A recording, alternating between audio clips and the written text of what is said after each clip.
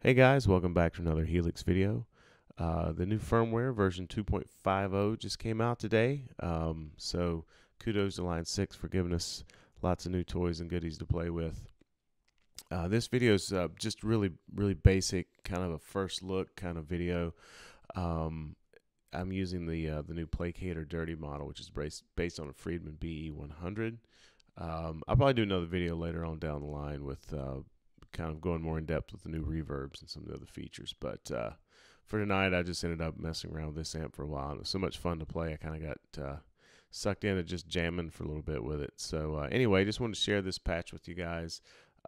Just going to play a little bit, and then I'll just kind of talk through what's happening with it. So here we go.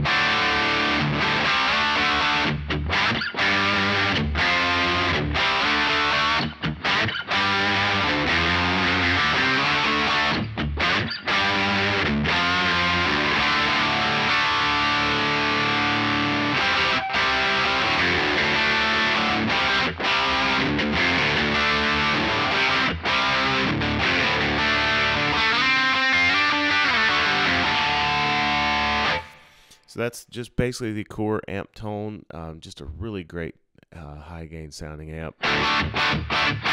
Good kind of growl to it.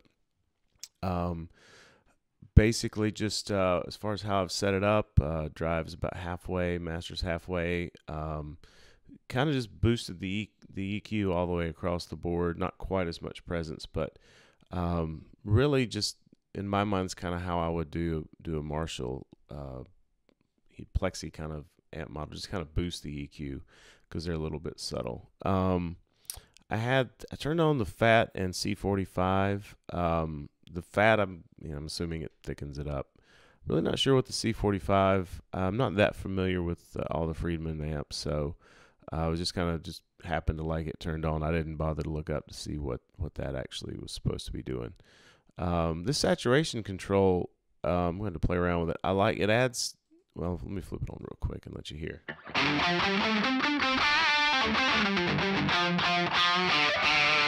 So I like the kind of, it adds this kind of squishy attack, which I do like, but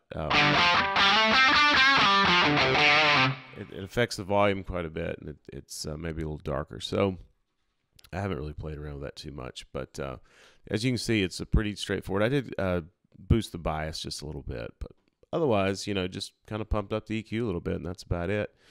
I use kind of my standard, my go-to cab settings, which is basically a 2x12 and a 4x12. I'm using 57 dynamic mics on both. I'm using that in parallel with parametric EQ, kind of Chad Boston's OTB method, tweaked a little bit. And I do have a parametric EQ at the end. This is kind of how I would do. If I was going to do recording, I always like to have kind of a final EQ, so I decided to just go ahead and throw that in my Helix patch. I am using one of the new reverbs, a double tank, and then the tile. My buddy Johnny Lee put out a video about throwing this on at the end just to kind of give it a little more liveliness. So I've been trying that out last couple of days, and I think I like it. So. And then, of course, a little bit of compression at the front, but really simple patch. I do have a delay here as well, but like I said, I'll do more on this later down the line. I just wanted to throw this little demo patch up tonight. I was messing around also with some different gain staging with some drive pedals. One of the things I liked is using the Minotaur to really goose the front end of the amp, which takes it from, it's already high gain, but takes it from that to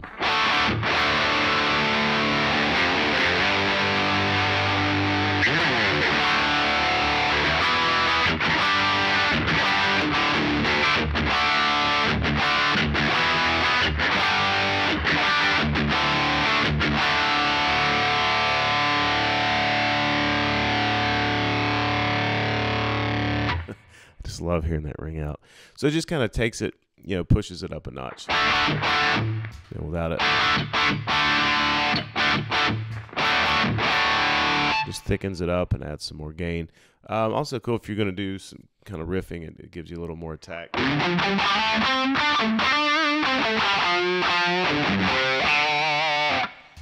without it.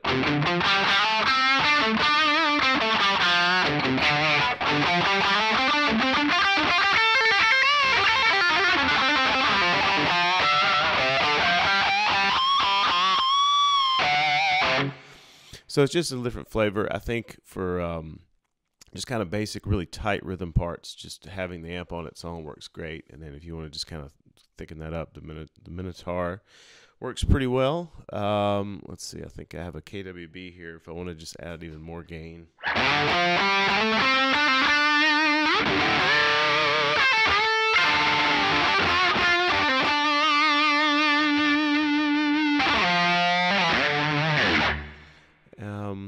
I have a Hedgehog D9 here, just if you really want to go over the top.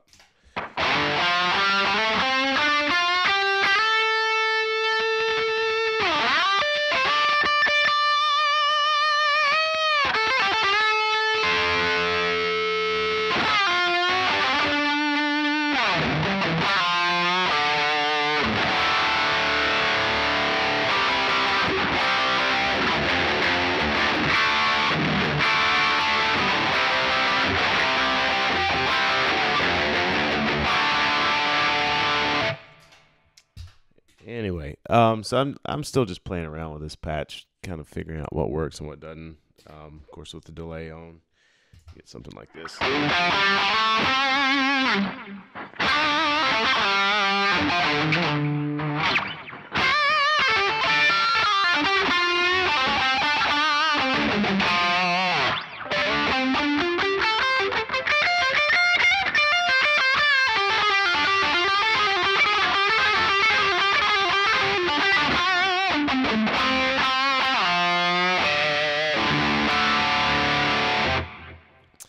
So that's pretty much it. Just a real basic patch right now. I'll throw it up on custom tone, but I think there's still a lot of work to be done on this to throw in some different effects and goodies and see where all you can take it. But just for a straight up, more of a higher gain patch, I think this is pretty fun. I'm pretty impressed so far with this new Friedman amp model.